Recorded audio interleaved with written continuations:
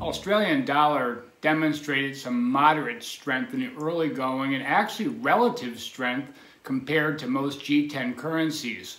Overnight, the ASX 200 was up, nearing all-time highs once again.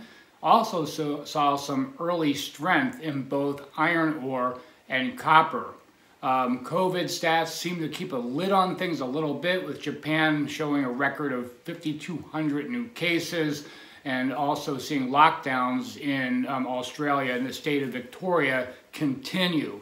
It needs to be noted that bond yields hit a 6-month low. The NASDAQ hit a record high this morning, and the dollar basically tame against most G10s.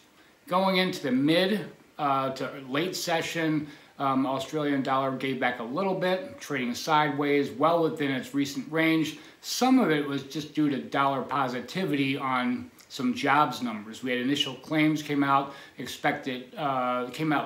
little bit lower than expected, continuing claims better than expected, and looking at PUA filers and initials filers, they dipped ever so slightly.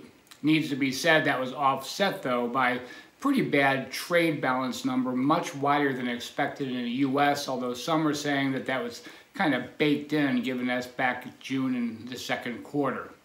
Looking at options, September options, I definitely look at the CME Group CVOL tool.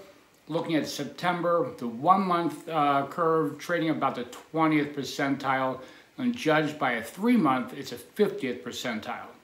At the money, vols and SEP are down ever so slightly.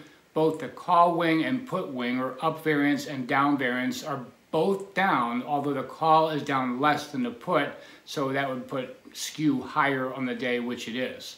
Most of volume clustered on the call side between the 75 and 76 call area.